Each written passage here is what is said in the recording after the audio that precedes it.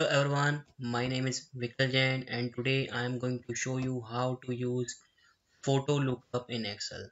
So here we have some country names and here we have the flags of that country in pictures, and now we are going to use our lookup to find the picture of that country which I am going to select in my list. China, then China flag would be there.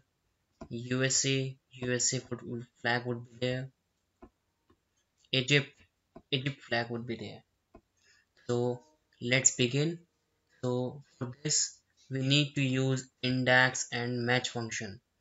So if you want to learn index match, then you may try my another video. So I'm going to use index and match in this video. So let's try index and match. But before using index and match, we need to create a name. So for creating a name, we need to use a shortcut, that is Control F3. Now here is name manager. Click new. So I am giving my name as flags. Now here we are going to use index and match. Be careful whenever you are using your formula in name manager, then this screen would not help you like Excel. So I have written the formula for you as a help. So index first argument is array. We need to select our array.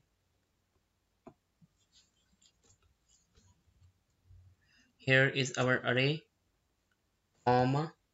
Since our data is columnar and we are going to search our data as a row, so now we are going to use match function. Match.